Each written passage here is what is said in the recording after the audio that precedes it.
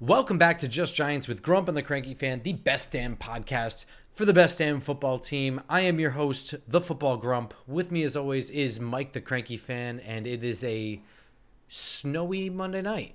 It is a snowy Monday night, Grump, and we are happy for a lot of reasons. Our New York Knicks have won 6 in a row. I just got back from the Garden. They beat Boston. Grump, congratulations to Grump. He is now an uncle again. Big news. Exciting.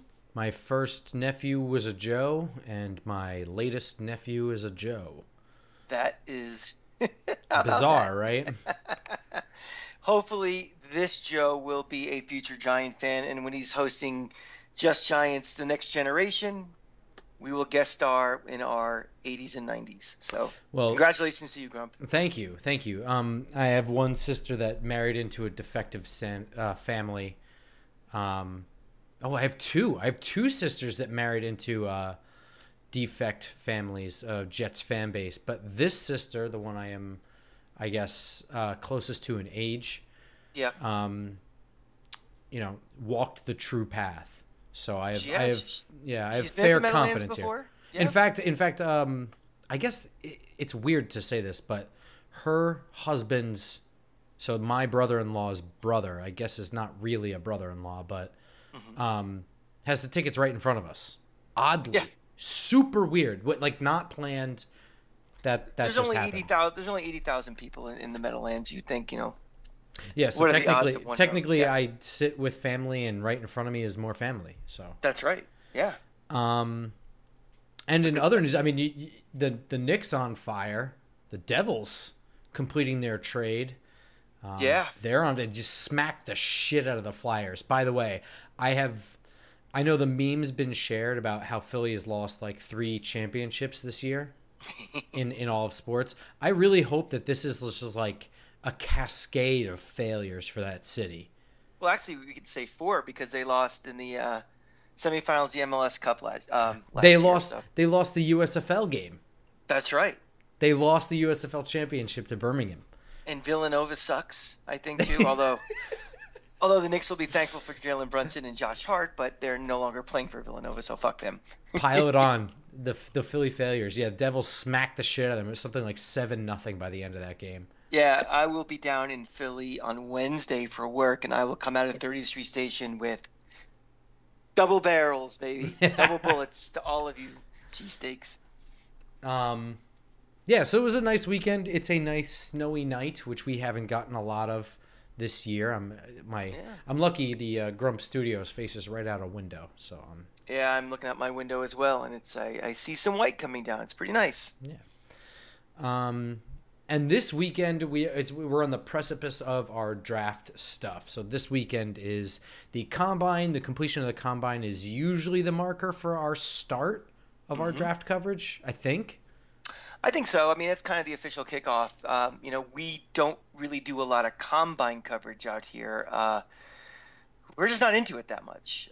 Grump, you are our resident draft guru. You do the Lord's work and all your research and analysis on prospects and film and going to the Senior Bowl with the Talking Giants crew. But you're not a big combine guy.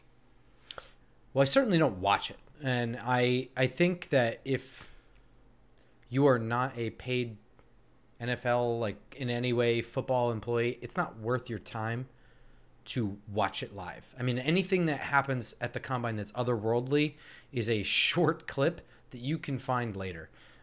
So anybody who watches it live that is not being paid to do so, I think is wasting their time. There's not just not a lot, I think, that happens. A lot of this is proving what we already know to be true. And that's kind of the way I see it. Like, the most valuable thing I usually pull from the combine is just the measurements. Because, I mean, that's really where we separate fact from fiction with these guys. And it's kind of the only time that we separate fact from fiction. I mean, there's not a whole lot of... The guys who change the conversation on who they are at the combine either came from a small school or buried on a depth chart where there is not a lot of film, or they're a guy who studied for the test. And I'm not saying there's anything wrong with that. I'm just saying the test is not the combine. The test is the game.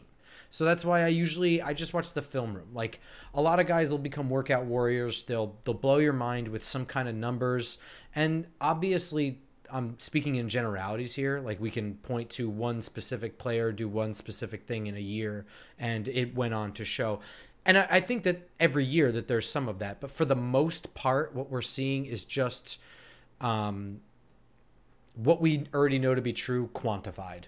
So I don't really see any value in watching it live, and I see a lot less value in the results from that than I do in game situations and like the Senior Bowl practice and the East-West Shrine game and things like that. So you're not worried necessarily if you're watching a wide receiver or a tight end, and they do that thing where they're running around the cones and make the quick catch, and if they drop 2 out of 5 you know rotations, you're not all of a sudden, oh, this guy's now a 4th-round pick, or I'm not as high as him as I was. Correct. You're looking much more the total body of work and what they're doing.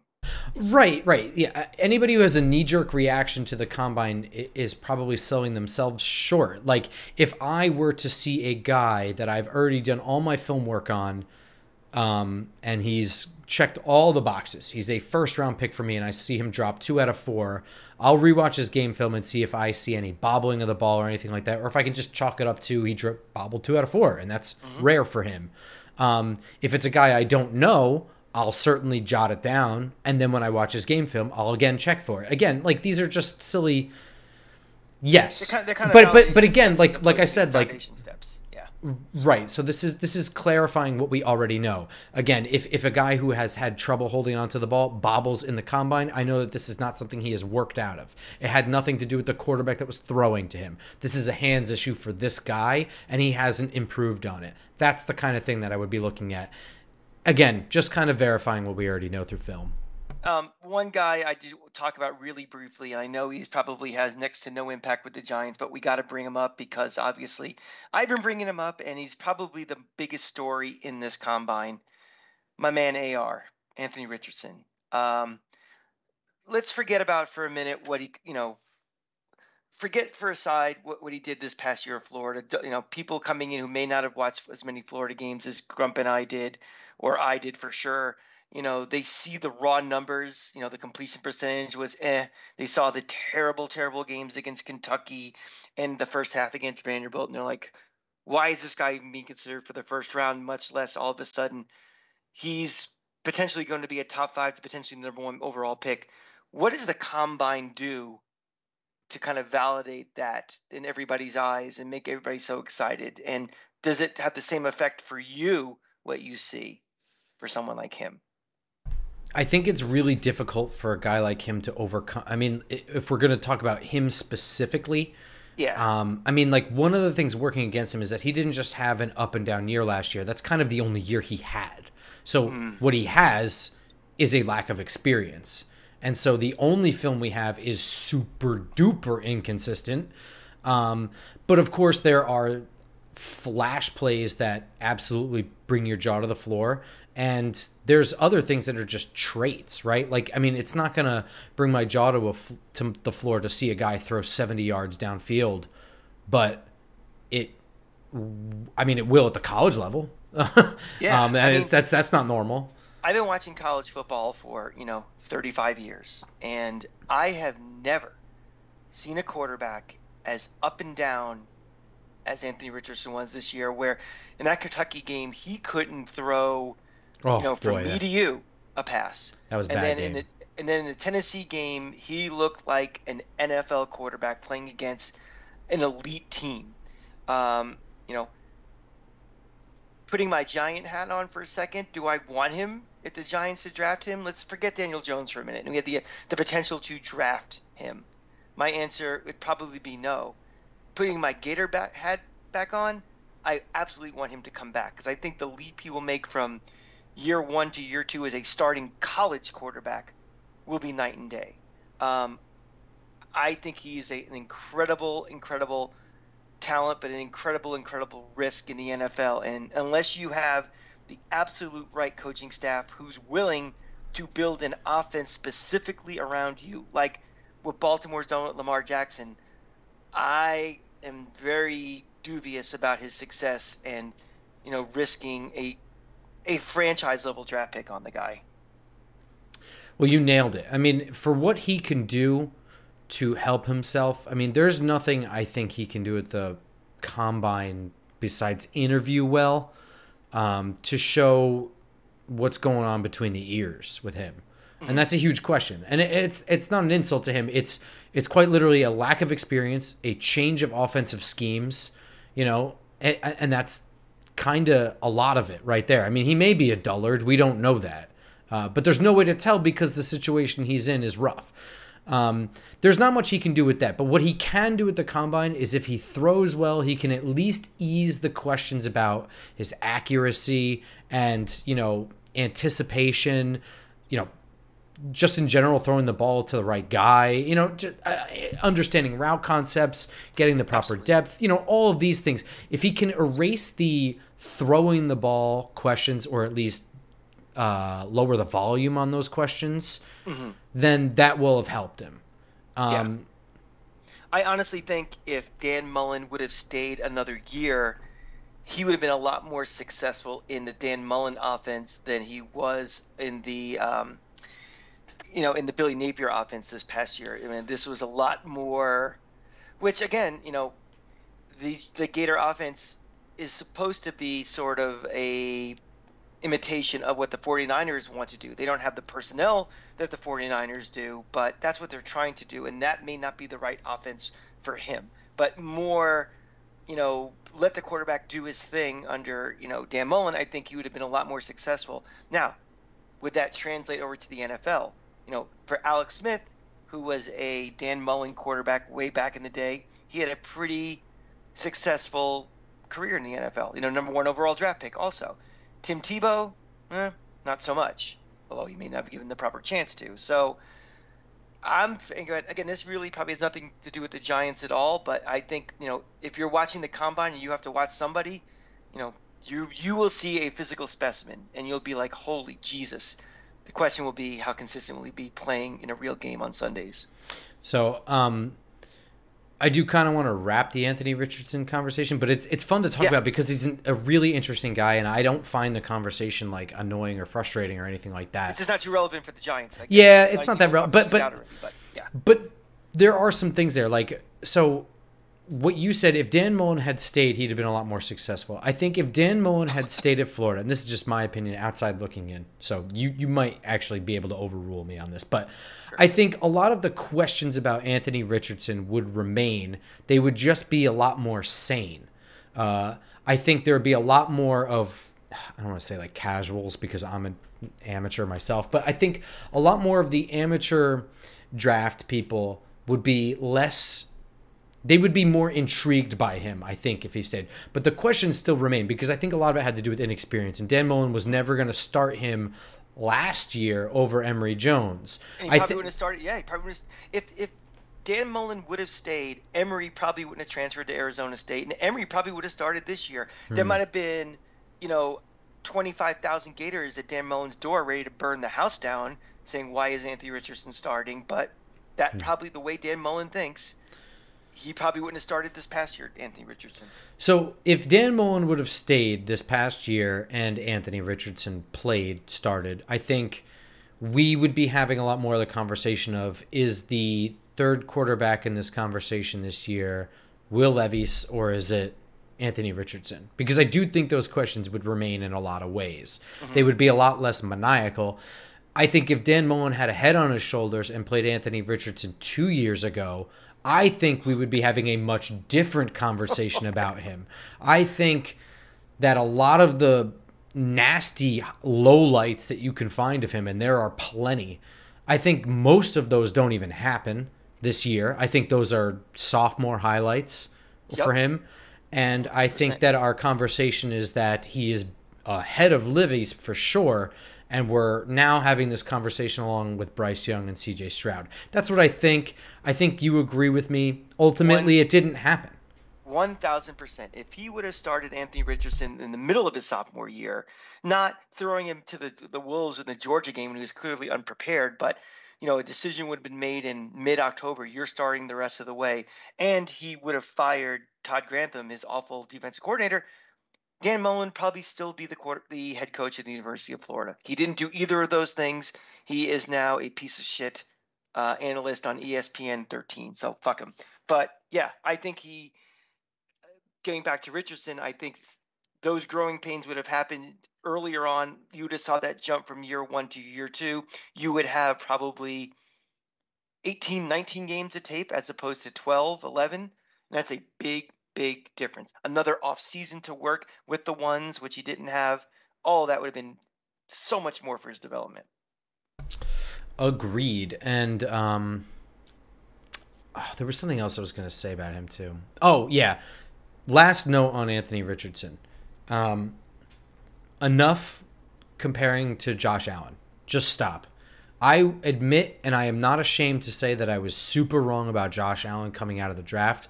But also, the reason I'm comfortable saying that is because that shit just doesn't happen. What he did, he was the most inaccurate, couldn't hit the side of a building quarterback I had seen, big arm or otherwise, and they turned that around. I don't give a shit if Brian Daboll is the coach of this person or not, going to expect quarterbacks with piss poor accuracy numbers to...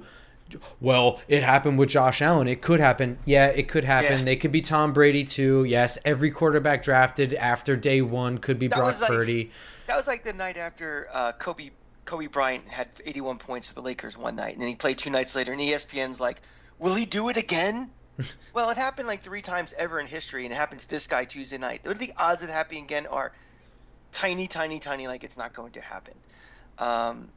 Yeah, so I mean, like, yes, it could happen. I will never ever. Don't ever just say like, "Well, it happened with Josh." Don't do that. If you can only name one person that it happened with, it's not worth talking about. Mm-hmm. And I don't think necessarily Anthony Richardson is inaccurate. I just think he was wildly inconsistent. And I think that is a difference, because it wasn't like good throw, bad throw, good throw, bad throw. It was good throw, good throw, good throw. Then all of a sudden, bad throw, bad throw, bad throw, bad throw, bad throw. That's a difference. Mm-hmm. And that's what he was this past year. Yeah. And I don't know. There's a million things we can get into with like the offense and his skill set and whatever, but it's not worth it. I wish him luck. I just hope he's not in the NFC East or the NFC, so I don't have to deal with him, because if he is a stud, he can be a franchise changer. And I just hope he doesn't. I don't have to root against him like I had to root against Emmitt Smith for all those years. So let's hope he goes AFC West. I don't have to deal with him hardly ever. Only in the Super Bowl, right? Yeah, I guess maybe he'll be a Raider. Well, I mean, the Raiders have a history of drafting a quarterback with, huge upside potential, as they love to say. And Josh McDaniels drafted Tim Tebow. Oh, I was also going back to what's his name, that Fatso from LSU, early part of the 2000s. Oh, Jamarcus Russell? Jamarcus Russell, who didn't play much more than Anthony Richardson did that one year at LSU. So, all those times Mike Mayock said the greatest pro day I ever went to was Jamarcus Russell's really changes the way that sentence hits you once you've seen his Raiders tenure. Mike Mayock's, I mean, not Jamarcus Russell's. But yeah, Josh McDaniel, coach of the Raiders, also drafted Tim Tebow when he was with the Broncos. So there's that. And Tim Tebow won a playoff game, which a lot of quarterbacks who were destined to be franchise quarterbacks never did. Just to throw that in there. In any case, not our problem. But we're going to talk a little bit about defense today. So we talked about the DJ thing last week. We talked about the Saquon Barkley thing last week. And we talked about the rest of the offense, which includes your Kenny Galladay conversations and your Nick Gates conversations and things like that. And I feel like all that is still pretty relevant. So if you have not listened to that episode from a week ago or watched it on YouTube, go back and watch that, because watch that and then watch this right after. Yeah. How about that? And one thing we didn't really say about last week, let's start right here. I know it's February 27th for like a couple more minutes of 2023. But would you call today the New York Giants of 2023 season a Super Bowl contending team as of today? No.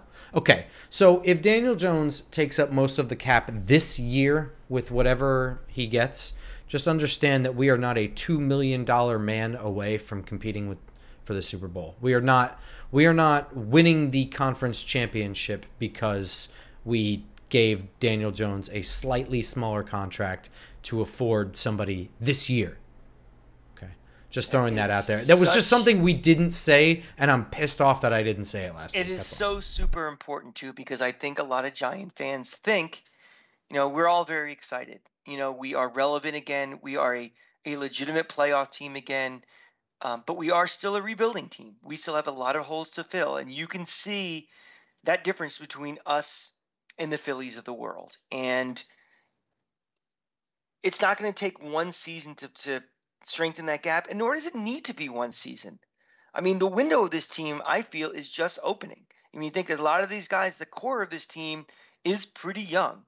We're talking about guys in the next year or so we have to think about after their rookie deal, the cornerstones of this team. So it's okay. And in 2024, 2025, there'll be a lot more cap money than there is even next year. So that gap between having to fill and having to pay won't be as hard of a hit going forward because there'll be more money to spend. Yeah. Yeah. And that transitions right into what we're going to talk about first, and that's the defensive line. So we're going to have to deal with some of these young players getting paid. That is an important distinction. This is not an expensive team. I mean, a lot of the ball and chain to the finances are with the aging players that we're kind of shedding, right? We know Kenny Galladay for sure. Yeah, that's what I mean. But we're trying to lose that shit anyway. This is a mostly young and hodgepodge team. Now, granted, we do have to pay a few young guys, namely 4, right? Andrew Thomas, Daniel Jones, Dexter Lawrence, and Saquon Barkley. But that's only 4. Well, would you consider Julian Love in that category? Well, we'll get to the D-backs. Okay. But in any case, Dexter Lawrence is one of them. He is playing on his 5th-year option this year. I believe it's something to the tune of $12 million. This is a possible extension here this year, maybe to lower the hit, you think? Or do you think they work out a long-term thing and he plays the whole year on the option? I think they're going to do everything they can to do it right now. I think so too. But do you think it's going to knock anything of substance off for this year? I think they're going to try to work it out. I think we finally have a front office that doesn't look at every piece, not as individual pieces, but part of a master plan. I don't think Dave Gettleman at all thought about the overall chessboard and was just making moves to, we need this guy. We need this. I like this guy. I don't like this guy, get rid of him type of thing, where I think this is all part of a master plan, and every move has impacts on other moves. Some of those moves we may not have liked in the beginning, but as we get into year 2 and year 3 of the Joe Shane, Brian Dable era, it's all going to make more sense to what they're trying to do. So I think every move that they make will try to impact the short term as well as the long term. It may not be as much as they want to, but it'll be something. And we don't have to waste time talking about how good Dexter Lawrence is, right? We've talked enough about him. Good. Yeah, he's one of the best players on this team. So right now, signed to the defensive line, Leonard Williams, Dexter Lawrence, DJ Davidson, last year's, I think, 5th-round draft pick, got hurt this year. Ryder Anderson, and they just re-signed Vernon Butler to, I believe, a futures contract. Guys who are walking away from the team right now, free agents, unrestricted, Nick Williams, Justin Ellis, Henry Mondu. Before we get to Leonard Williams, because I think that's going to be the other linchpin to this conversation, would you bring back any of those 3 free agents that are walking, Nick Williams, Justin Ellis, Henry Mondu? Justin Williams, if it's a super friendly deal. I don't think I'd spend any amount of money of any significance on him, but if we can get him back for, kind of pennies on the dollar, maybe. I would say, so it's unfortunate for Nick Williams because he was playing well, and I think the rotation with 2 very good defensive linemen helped him statistically and whatever product, right? Because it's not like they're subbing out O linemen; they don't get a break. So That's constant correct. fresh legs hitting you when they get to choose between Dexter Lawrence and then Leonard Williams.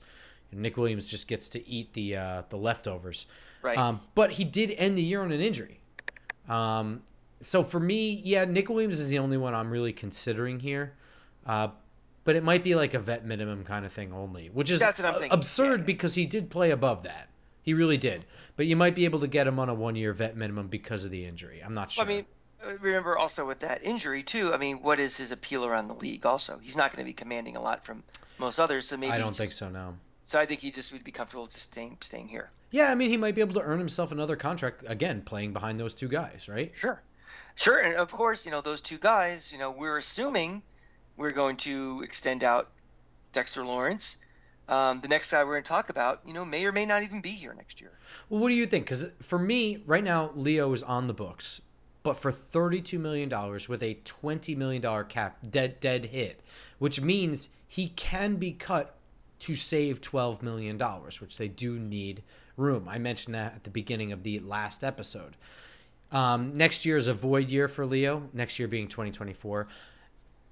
The other piece of this puzzle, Leonard Williams is only 28.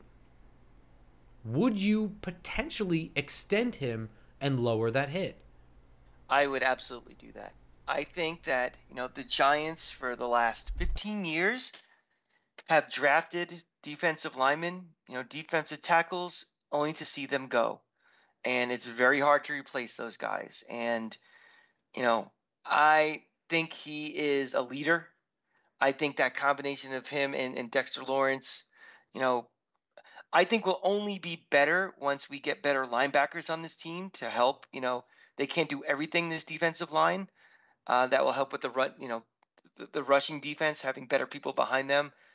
I absolutely would. I think losing him is a huge gap that you're creating. And again, as we're still trying to rebuild this team, that's a difficult position to fill, defensive tackle. So I would try to extend him. So me personally, he's got the void year next year and in 2024, and I understand their purpose, but I don't know what their existence means for extensions. You know what I mean? Mm-hmm. I don't Right. know what that entails, what we have to do to make whatever. I don't know. Whatever. You get my point. Mm-hmm. I would not extend him for much longer. I do Okay. think that I would extend him. I would try to see if we can work it out, but only for like an additional year. I don't want to keep him past 30. I think he's trying to hit another payday as well. So I don't know that how amenable he would be to a long extension. You know what I mean? Like anything beyond just, an extra year. So he's here for 2023 and 2024.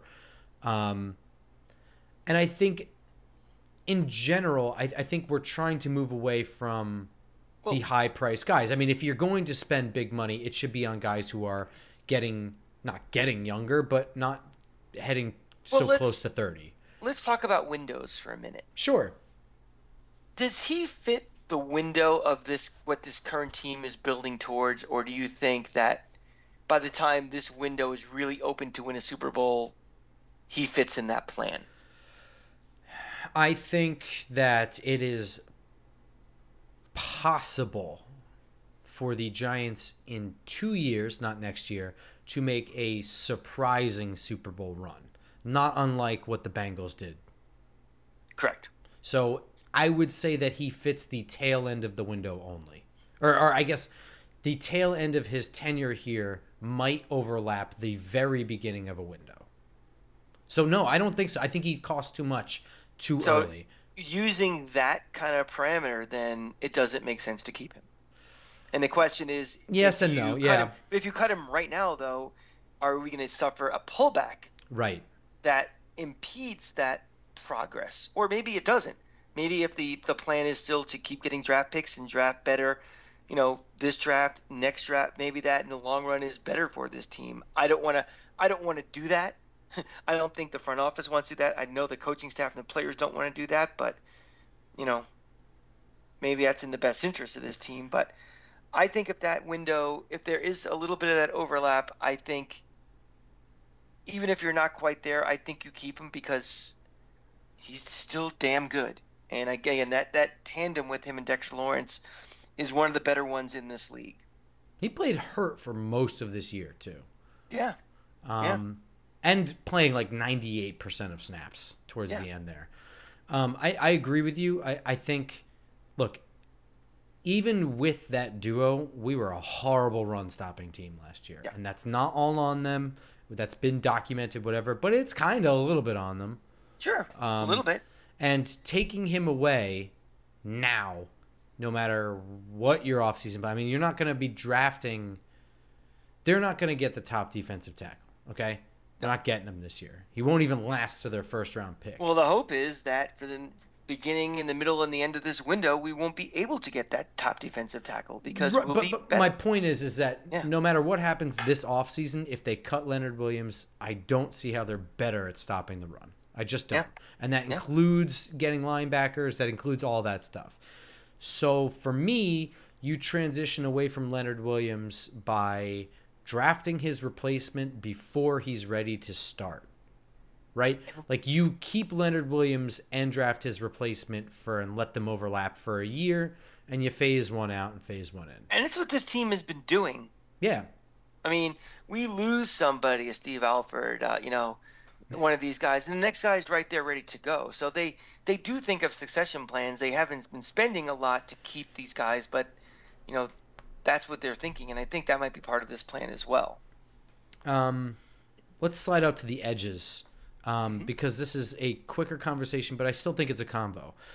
Right now, signed to the team, Kayvon Thibodeau, Azeez Ojulari, Tamon Fox, Ellerson Smith.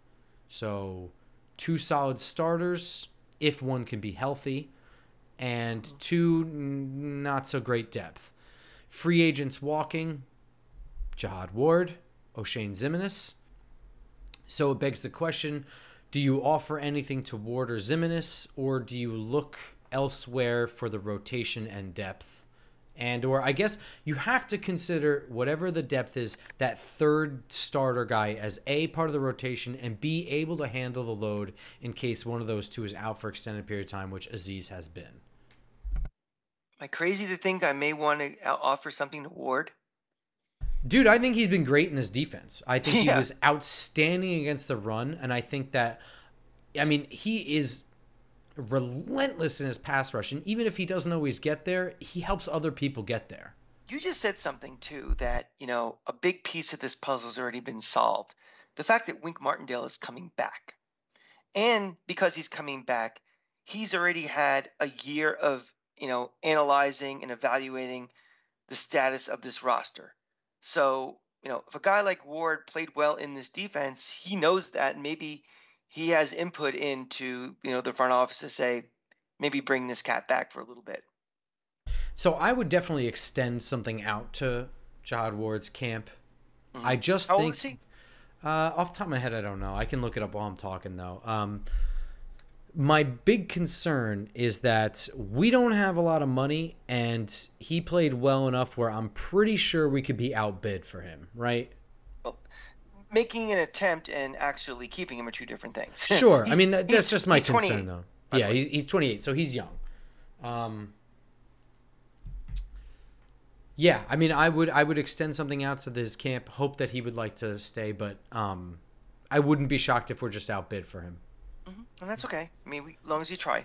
Regardless, even if Ojulari had not had the availability questions, I still believe in a third rotational edge at least. I think Tamon Fox is probably fine for that 4th guy. Ellerson Smith is looking like a developmental piece that did not develop, which happens.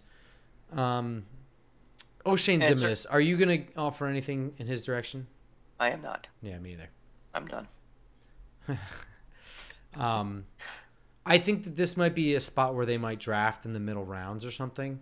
Or they might shock everybody and draft. Would it be obscene to draft day 1 or day 2 here? I think day 1 would be borderline obscene. Day 2 I could see as a possibility. Day 1 would surprise me. Day 1 would surprise me, but I'm just imagining a first round pick edge guy mixed in with Tibbs, Ojulari, Leonard Williams, and Dexter Lawrence. That's pretty wild. That is very wild, and I think if we didn't have such a glaring need at places like wide receiver, sure, yeah, I think it would be like, oh, that's exciting. But yeah. I think, this fan base. I mean, again, you're hearing the common mantra, and you've heard it since like week 4 of this past season: is we need a wide receiver. We need a wide receiver badly. We really need a wide receiver. And if someone's on the board that fits the bill, and we go defensive end, people are going to freak. Doesn't mean that it's the wrong decision, but it's not going to be a very, very popular one. Sure. I do think, though, I mean, when I look at this grouping, I see weakness, right? Like Ojulari, to me, I'm not counting on any snap, even if he's fully healthy, nothing all off season, week 1, every time he lines up, I'm not sure if he's going to get up off the ground and play. And that might sound like hyperbole, but that concern comes from there's no one behind him. There's no one at all. Yeah. And this is a dude who was a second-round pick, so you don't have a fifth-round option, fifth-year option, and he's heading into year 3 anyway.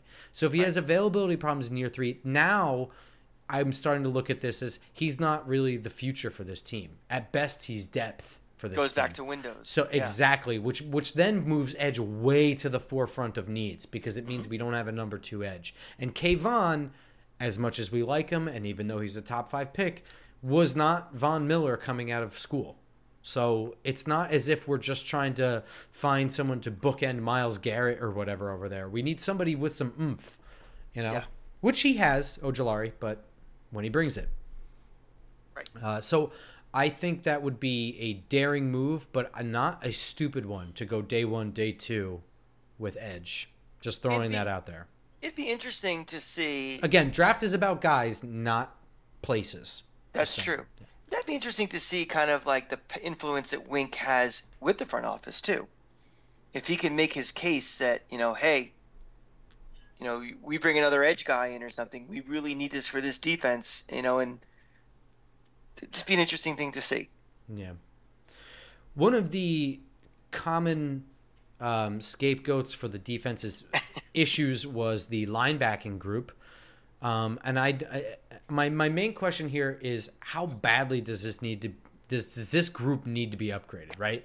Micah McFadden, Darian Beavers, Tay Crowder, Carter Coughlin, Cam Brown.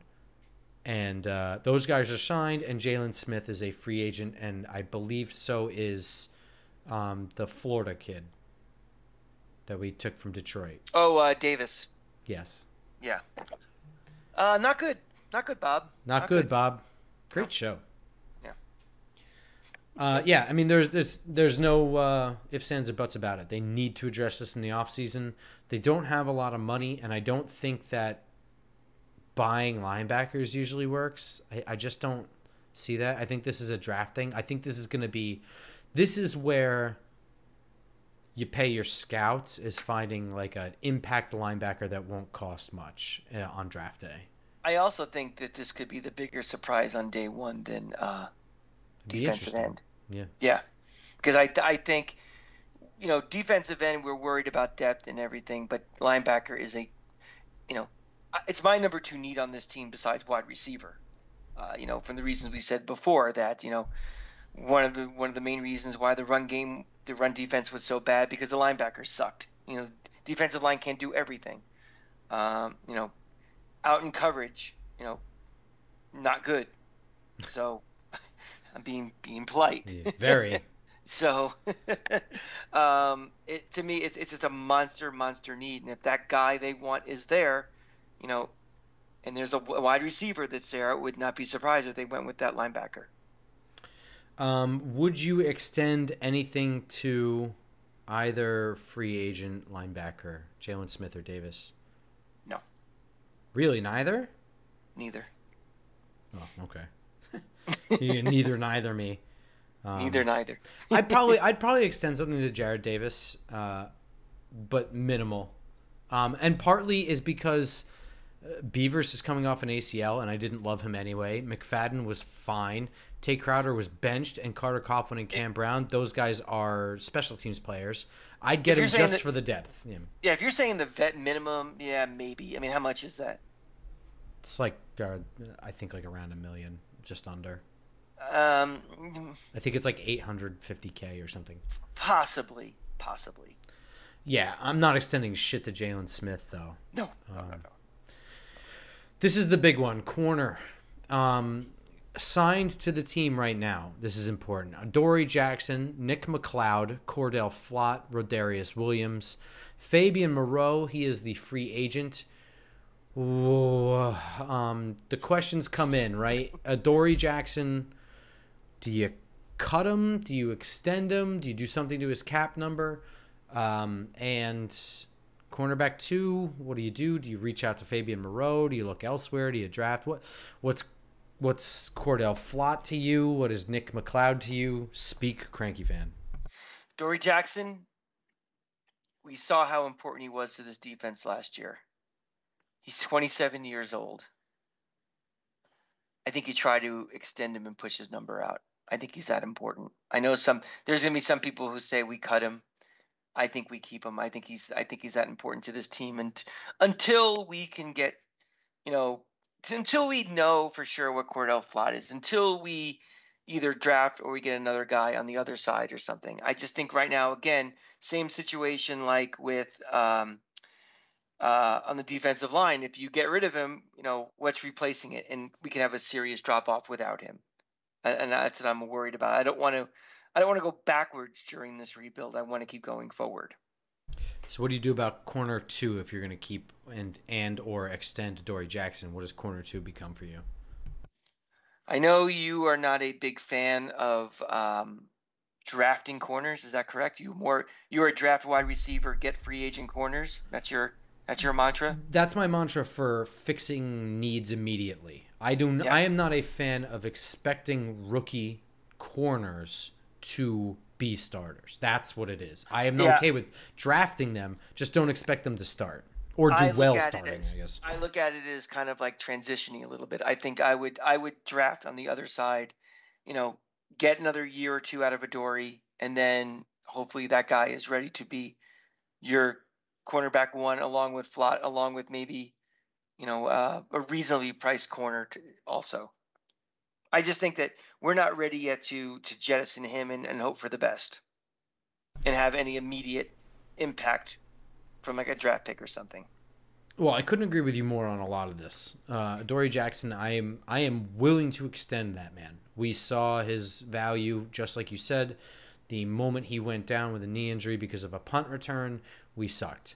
And it was a brutal stretch of games, and we knew the cause. We knew it would happen, and it happened. And the biggest coaching mistake of the year. Look, it's okay. Staff. When you're right, you're right, and we were right that it would happen, and we were right that it would be a big deal. And now we know it's a big deal, and we know not to do that, and that's how we learn. Adoree Jackson, I'm not making a move. I know how much he costs. I'll try and lower that by extending him if I can. If not, I'm extending him anyway because he's really good. To me, I think you let Nick McLeod and you let Cordell Flott and you let Rodarius Williams, you let them compete for that second outside spot. I think you also extend something minimal out to Fabian Moreau. He certainly earned it. I agree. And I would even say you can, if you have made the requisite moves, your bigger priority things, right? You've signed DJ. Maybe you've signed Saquon Barkley. Maybe you haven't, but you made your decision on it already. Yeah, I was going to get to this. Just keep going. But I'm just saying, like, you do this stuff. You've cut Kenny Golladay. You got your money back from that. Maybe you've extended Leonard Williams and you've got a little bit of extra money to play with. If you've got that extra money, I say reach out to somebody like Cam Sutton, corner for Pittsburgh, former Tennessee Volunteer, somebody I did draft work on years back. I liked a lot. I think he's played okay. And, my big issue here, the problem with this is it's a shitty free agent class no matter what position you're looking at. It's just a shitty group of free agents this year. Just is. So while his market value may be something like $8 million, I have no idea what he'll actually command from a team with money that wants a corner. So he may be just completely out of the price range, but I'm at least exploring that option. At the end of the day, getting a guy like Cam Sutton or re-signing Fabian Moreau, those are stopgap solutions to get a starter for a year, 2 years, 3 years at most. If you want to, they're going to keep building this team through the draft. So they're going to draft a corner anyway, I'm pretty sure. My big thing is that the Sauce Gardners of the world are the same thing as the Josh Allens of the world, improving their accuracy numbers at the NFL level when there's no evidence to suggest that would ever happen. Being a all-pro corner in your first year is virtually unheard of. Sure. So don't ever expect, I don't care if they're drafted first overall, don't expect corners to be good starters year one. Just don't. Right, now, that was my point. I was about to say is, where was he drafted? I mean, we're not even drafting anywhere near where he was. So even for someone that was drafted in the top 3 or top 5 to be an all-pro is phenomenal. To expect it, 25th pick or whatever we're drafting, or in the second round, it makes it exponentially more difficult. So, look, I don't have the numbers, but you just have to delve into your memory. The first round corners that immediately get thrown into starting positions, they're not like Jeff Okudah. What's he doing these days? He's a bust for Detroit. I mean, like, the list. Look at who we drafted in the last 10 years. I mean, where are any of these guys? DeAndre Baker. Yeah. I mean, like, I just think that the Eli Apple's a meme at this point. Yeah, true. But at least he's a starter on a playoff competitive team. But that's not really my point. My point is, I think that if you were... I just think there's a ton of misses with first-round corners. And I don't necessarily think it's a skill or player thing. I think it may be a confidence thing of guys being thrown into starting positions immediately and losing a lot and losing that mojo that they have that makes them good. I do think that there's something to that. But regardless, I would rather draft corners round 2, round 3, round 4, grow them behind people and let them earn spots. I don't like drafting them with the first round draft pick. But again, the draft is guys, right? Mm-hmm. I don't know. That's kind of the way I look at the corner spot. I've grown to agree with that over hearing your nuanced explanation over the years, and I've come to agree with you. I mean, it's how I feel. So I'm willing to change that if I see more evidence, but at least recently it feels that way about first round corners. I just don't love it. Mm-hmm. But Wink Martindale is a big fan of DBs. He had a big thing about getting corners on DoorDash or whatever. We go to the safety position. McKinney, Pinnock, Belton. I'm going to loop in the slot corners in here just because I just think they're general DBs. They might have a safety-ish role. But, so you have Aaron Robinson, Darnay Holmes, and then guys like Zion Gilbert and whatever, right? Trent Thompson, Burgess. Mm-hmm. Those guys are all signed. The unrestricted free agents, Landon Collins, I believe, right? Yes. Julian Love and Tony Jefferson. Right now, I would say this is a pretty good group of safeties we have with McKinney, Pinnock, Belton. That's 3 starters right there. Even if Pinnock isn't great, even if he's Belton an NFL isn't starter. Great, yeah. Do we need a box safety? A, and B, how much do you value Julian Love? Well, I mean, when you put it in the context of who else we still have, I don't value maybe as much as some of the other guys we'd mentioned as guys we need to kind of keep. I think if we had more money, he would certainly be a higher priority, but maybe because what we have coming, we still have, maybe if I have to make a hard choice, I think he might be the one that goes of all the other, hard decisions we're going to have to make. All of these things we're talking about, Grump, we have lots of decisions to make. This all seems to me going back to what are we going to do with Saquon Barkley? I think that's the money piece of all this because Julian Love is someone, again, I would love to still have on this team, no pun intended. But somewhere we're going to run out of money.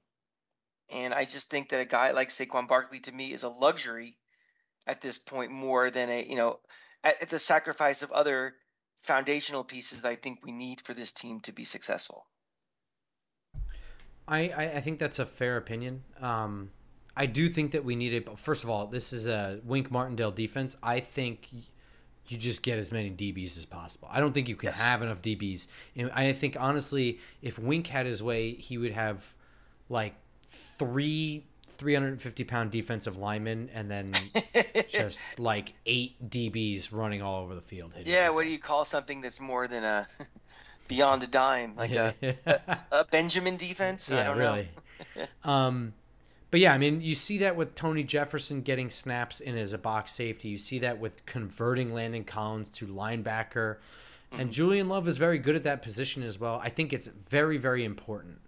Um, I also think that Wink, as much as he says stuff about getting D-backs on DoorDash, I think he's really good at taking D-backs off the scrap heap and making them functional, especially Mhm. in this role that's super duper confined to like a box safety role. I think you can get somebody for cheaper than what Julian Love offers. But Julian Love is a team first, high character, captain kind of guy who's got the intellect. He's not often out of position, but I mean, that comes at the drawback of he's not the most athletically gifted guy we have in the secondary.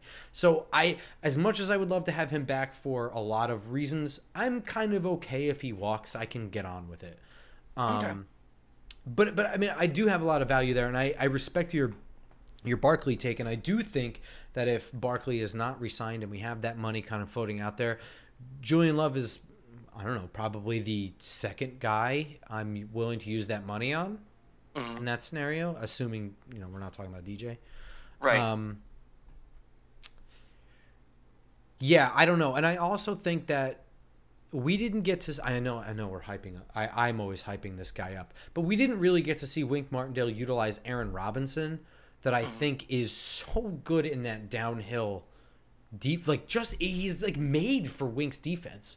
If you look at his film, when he triggers to go downhill and hit somebody, man, it's like you've just told him that there's free chocolate or something. Like you can see that spark in his eyes. He's ready to fuck somebody up, and I think that fans didn't get to see that. Wink didn't even get to see what he's got there, right? So Mhm. I think that there might be some maybe some gemstones hidden among the rubble. Gotcha. That was nice. I might put that put my book Gemstones my among the rubble. put that in my quote book. Sounds Shit, like I pulled out of my ass while talking. if Aerosmith had another album come out, that sounds like a title of an Well, album. I just scrapped it. There it goes. Wah, Not wah, a big wah. Aerosmith guy. Sorry. Oh well. Respect their ability to completely change their music through decades, though. I've got nothing else, right? That we've pretty much covered the team. I think that's pretty much, over the last few episodes, we've kind of done our little state of the roster, state of the importance, state of what we would do, state of what's feasible. Look, now the question becomes, how do we improve on it? What do we do? And like I said, the combine ending is kind of the start of our draft coverage. So if you kind of enjoyed that Anthony Richardson conversation, that's a lot of what the draft kind of stuff is. That was kind of general. So we kind of like had him in the, I guess, the parameters of talking about the combine at first, but then we kind of went more into him as a person. It gets way more in depth than that, but that's a nice little taste of how we kind of talk about, we highlight guys and we break it down by position. So next week will be quarterbacks, right? Quarterbacks, let's get started. Yeah, Yeah. let's jump right into it. So until then, please follow us on Twitter. I am at football_grump. He is at the Cranky fan. I will be doing tons of draft stuff beyond the scope of just this podcast.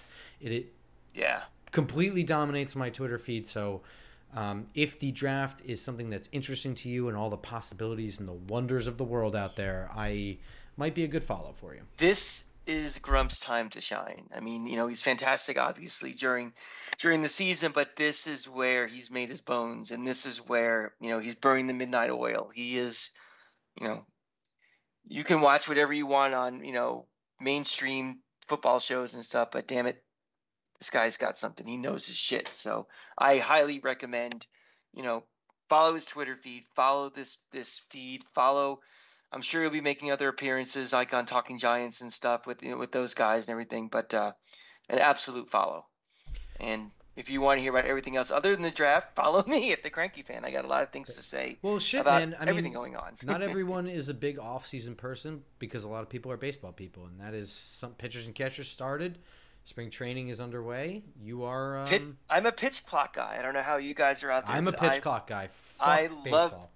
You know something? It is the greatest thing because the early returns. I know it's the beginning of spring training, but when you have games are going on for 2 hours and 20 minutes and 2:30, that's fantastic. Because if you watch every night, like I'm sure a lot of you people who listen to this show are Yankee fans. Do the math on fans. how much time you spend in one summer watching baseball. It is an obscene amount of hours. And think about the time of all that time you're watching baseball to how much game action you're actually watching. That percentage is so low. This is going to tighten the game up, make everything so much faster. I love it. It's okay. Sports evolve. This isn't 1913. Games evolve, rules evolve, things change.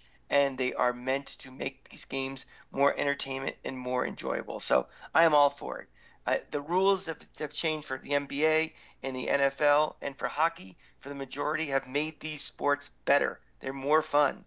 So don't be old man, waving at the clouds. Understand why they're doing things and just accept them, because you'll find your viewing. Your entertainment will be much greater. I'm already happier. Look, if I can't be entertained by a 3-hour fucking movie, why would I be entertained by 3 hours of baseball? Let's be serious, man. Movies are too long too. It's not maybe just baseball. Maybe there should have been a pitch clock in The Departed. Maybe the scene clock. It's a scene clock. Get in and get out.